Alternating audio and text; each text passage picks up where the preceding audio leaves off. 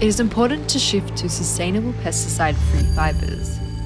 Currently, non-organic cotton accounts for 1/4 of the world's total pesticide use, impacting ecosystems and local communities.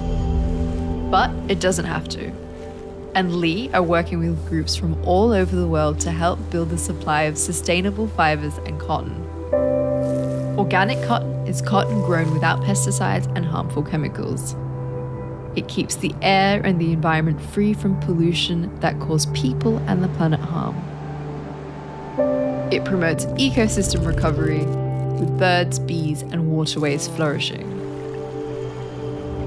Today, land is still being deforested to grow cotton, and organic cotton hemp is a perfect complement to sustainable cotton, preventing deforestation by producing twice as much fibre per acre. It grows 3 times faster than cotton in 3 to 4 month cycles. It uses no pesticides and consumes 5 times less water. Cotton hemp blended fabric feels very similar to traditional cotton-based denim and is just as strong. Hemp is a naturally low-impact fibre alternative, cutting down water and land use. And sustainable blends are items of clothing made with at least 20% alternative sustainable fibres, which helps to reduce water and energy use. Currently, there are 3 types of biodegradable fibres which are blended with organic cotton to form a sustainable blend.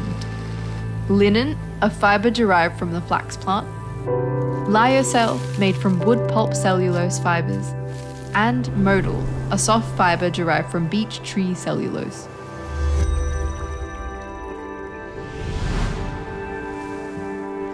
It is incredibly important to reduce our impact and resource use to protect the planet for future generations.